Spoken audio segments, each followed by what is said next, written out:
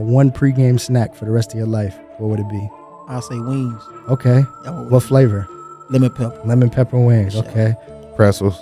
I really don't eat too much before the game. We might have some pretzels in the back for you. I got some snacks for you. And I like when we got Hawaiian roll sliders with turkey and cheese on there. Them things be That's smacking. Oh yeah, but I take a little bit of the turkey off that. Right. I don't know if I No, you good.